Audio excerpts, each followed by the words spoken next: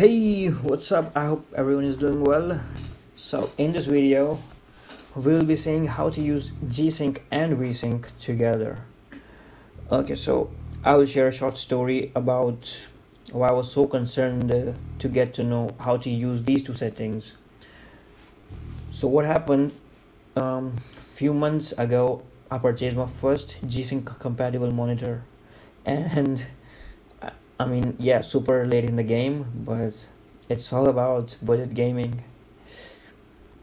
So I was playing some game on my new monitor, and then I came around VSync setting there, and I was confused whether to set it on or off, or is there a certain way to use it properly with G-Sync, because now I have G-Sync monitor, and my monitor is always adapting to games FPS all the time. So I was confused whether to use VSync, or is there a specific way or certain way to use it properly with G-Sync. So with that question in mind, I was already digging some Reddit post about the topic, and there I found Blurbuster's page, this optimal G-Sync settings. So let's get through this. So it says to set up G-Sync, enable G-Sync first in the NVIDIA control panel. So how do we do that? In setup G-Sync tab, enables G-Sync, enable for full screen mode, and this one, enable setting for the selected display. This is the setting that actually enables the G-Sync for your monitor, and you can check it by using the OSD button on your monitor. I would have shown you here, but the OSD settings are not recorded in the on-screen recorder in OBS, so you can check it there. So these three settings in the G-Sync tab. Okay, we are done with this, and turn on VSync in manage 3D settings. Here I never mess with my global settings. I always use the program settings, and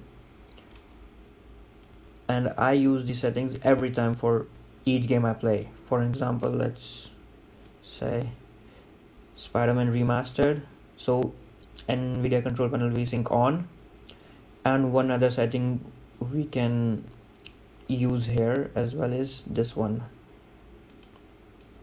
If an in-game or config file FPS limiter is available and frame rate exceeds the refresh rate, set 3 FPS limit below displays maximum refresh rate. So since not all the game provides you with the in-game FPS limiter, so we are going to use this in NVIDIA control panel as well, since NVIDIA provides us with maximum frame rate limiter in the NVIDIA control panel. So here I have set it to 3 FPS below my monitor's refresh rate, which is 165 FPS. So that's how we are going to use it. So we are done with the NVIDIA control panel settings. Setup G-Sync, NVIDIA control panel VSync on, frame rate limit. So these three things we have to do in the NVIDIA control panel. And the two things we are left with are use full screen mode.